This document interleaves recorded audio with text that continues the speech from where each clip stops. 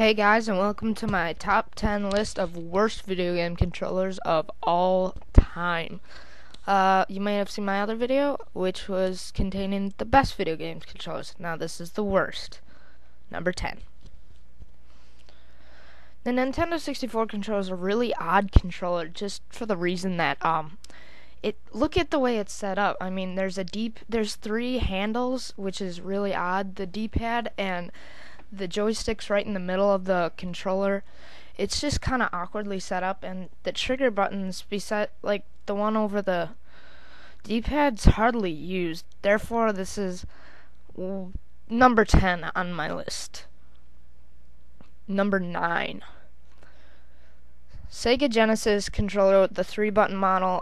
I just don't like the feel of this one. It's not that it's a bad controller. In fact, I kind of fine with it. It's just I don't really like the way it's set up as far as structurally.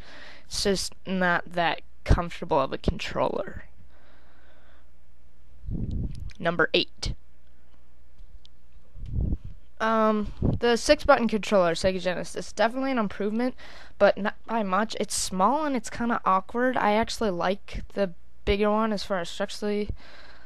About the same, just a little less. But the 3 extra buttons really makes it better. I definitely think they could have made structural improvements over the entire design itself. Number 7. Don't get me wrong, I love the Magnavox Odyssey 2 controller.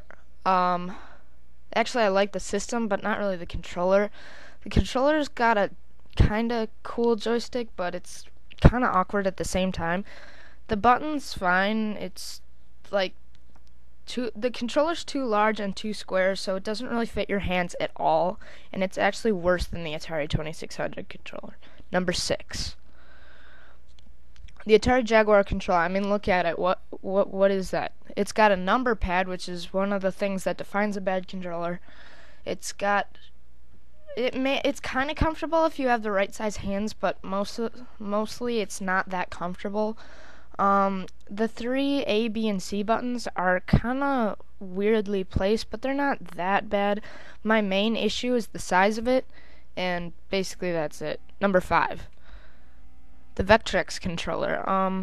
The Vex controller is pretty bad. I mean, just look at it. It's notorious for its joystick breaking. I mean, if it didn't break so much, it's okay, but look at the buttons. You'll have one heck of a time just trying to reach number 1. So, for that reason, it's down here. Number 4. Do I have to explain the CDI controllers? I think not. If you've even seen like AVGN reviews of the CDI, you'll know. I mean, just look at it. It looks more like a remote controller, not a game controller. I think game controllers are meant to have 2 hands on it, not 1, and for that main reason, I think it's poorly designed. Plus, CDI stuff isn't reliable at all. Number 3. The ColecoVision controller. Yeah, I know. The joystick's really stiff and it's got a number pad. Great. I know, you always lose the overlays for the number pad, so what's the point? Why don't they just have normal buttons like a regular controller? The main thing about this, I mean, the side buttons are good, and it's not that bad as far as comfort-wise, but the main thing is the joystick. Number 2. You may have seen this one coming. It's the Intellivision controller. Very similar to the ColecoVision, only instead of a stiff joystick, you get a stupid gold disc.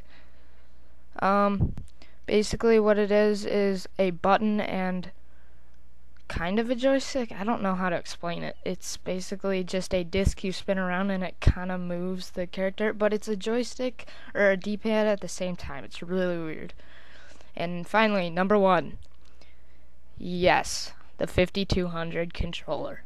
If you're a collector, I don't have to explain this at all, but I will if you're not quite a collector. Basically, these controllers are total garbage, and they don't live. They always die within like minutes of playing it.